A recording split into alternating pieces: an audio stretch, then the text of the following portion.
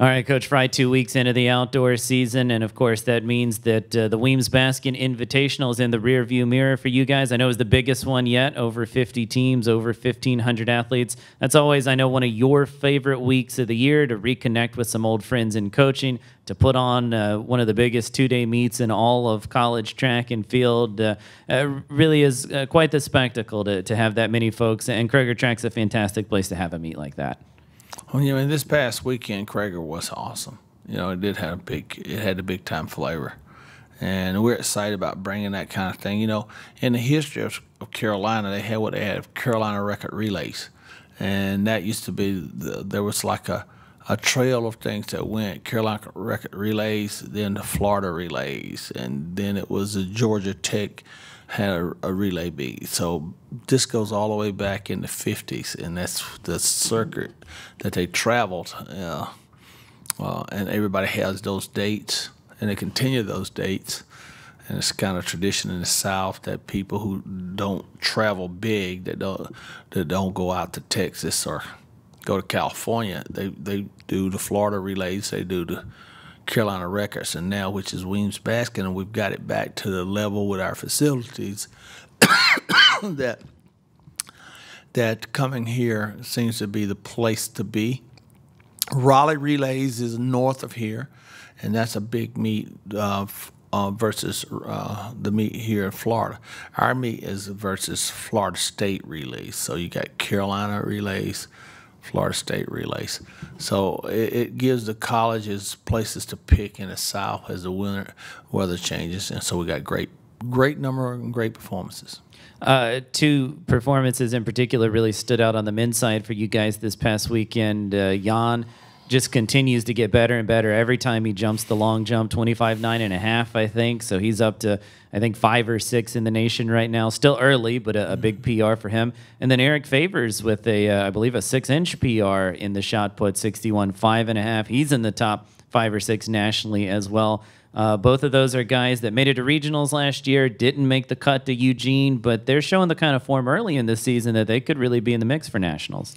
You know, going to the nationals, the first rounds, is difficult. It's almost like a process to the finals, and you have to go through it. Very few people go through their first times being at what's called the regionals and go from the regionals to the nationals. You know, and then it's very few that go to the nationals and the first time become a scorer.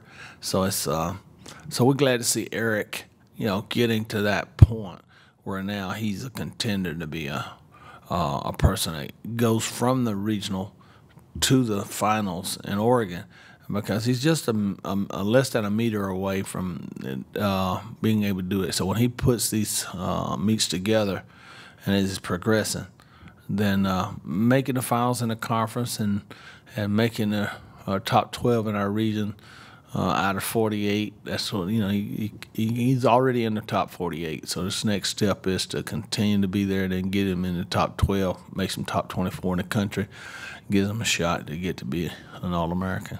On the women's side, Aaliyah Abrams was part of 3 victories, 2 relays, 1 individually in the 400. Seems like she's in pretty good form after taking a redshirt year last year. And, you know, you had success in the 100 hurdles with Caitlin Little. You had a fantastic pole vault with Haley Sweatman hitting a new PR and moving up high on the national leaderboard. So even though you might not have had the full lineup at the Weems Baskin, those that competed showed that they're on the right track to do things for you in the postseason.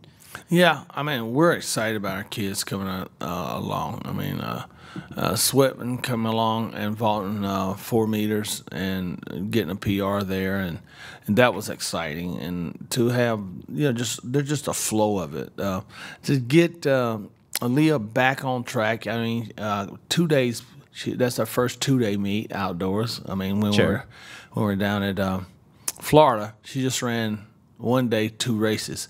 You know, so she ran a sprint race with a 4x3 where we ran it really, really fast, and nobody in the country runs it, so we can only compare to ourselves.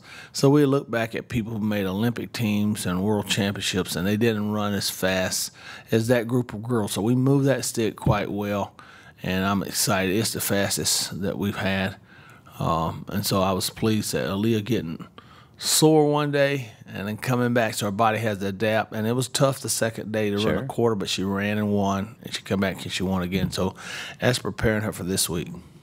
Florida Relays is what's coming up this week. It might be the first outdoor meet of the season for you guys to compete against other nationally ranked programs, at least a lot of them. I know there's 14 of them this weekend, 7 on the men's side, 7 on the women's side. A couple of folks making their outdoor season debuts. What do you hope to get out of this weekend in Florida? Who specifically, whether it's someone making their outdoor debut or someone going for the 3rd week in a row, who you really looking for something out of this week?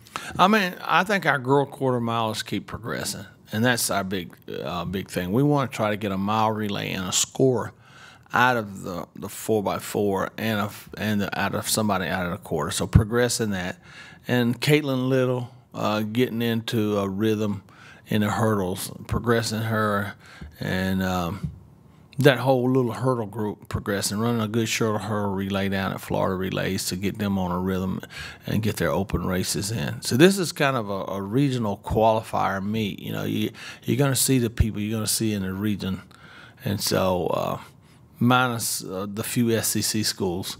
But basically, the other schools come down, and those a high number of those people will be regional people. So it gives our kids a chance to race those people early and get some qualifying times. TT, I know, is in the entry list for the men's 200-meter invitation. Will be his outdoor debut. I think, if I'm not mistaken, it will be the first time he's been on the track since indoor nationals at Texas A&M. His first opportunity to get a time on the list. What do you want to see out of TT this weekend? Hey, just competitive. Just get out and be a competitor. You know, TT's coming off of some viral and still checking those things out. So he's running for the first time, still not feeling really well.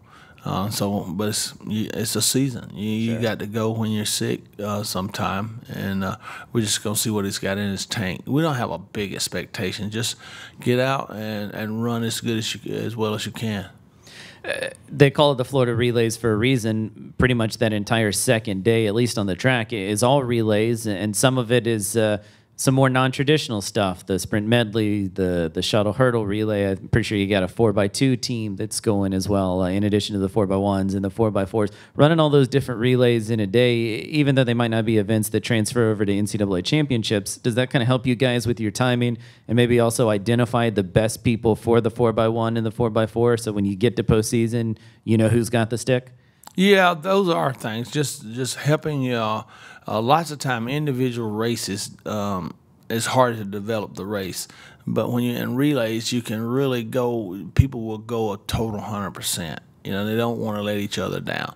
And in turn, they develop speed doing that. So we use our relay meets kind of as a part of our practice. You know, we don't do much today and tomorrow.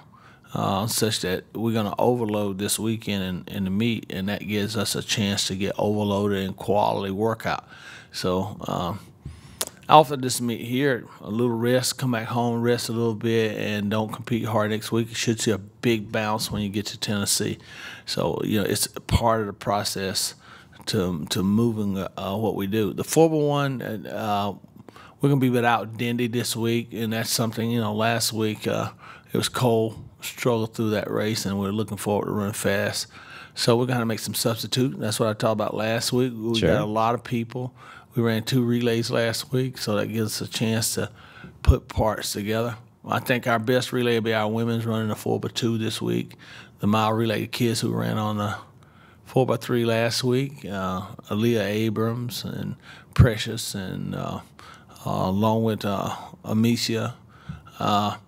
We'll add in someone else on there and probably run a pretty good one, and that's what we're excited about. And the shoulder hurdle, we got 4 girls that can run the hurdles. And our guys, probably best relay, we look to try to run a good sprint medley. We got an 800-meter guy that can run, and we need to get him out and going. We got a good quarter mile. We got TT that can run a great 200 meters, and then we can take Daryl, and it'll be his only race to run a 2. And we're hoping we can get on down in there near the school record. There we go. Should be a big weekend. Gamecocks at the Florida Relays. Coach Frye, best of luck, and we'll talk to you soon. Hey, excited about it, man. Great weekend for the Gamecocks last week. Our softball team did a great job and getting a win over a number 2 team. And so we had some good things happen. So I want to say hats off to the Gamecocks, hats off to the girls basketball team. You know, they got to almost made it to the Final 8, Final 4, which was a great effort for them. So hats off to Dawn Staley. And let's go Gamecocks. There you go. Thank you, Coach.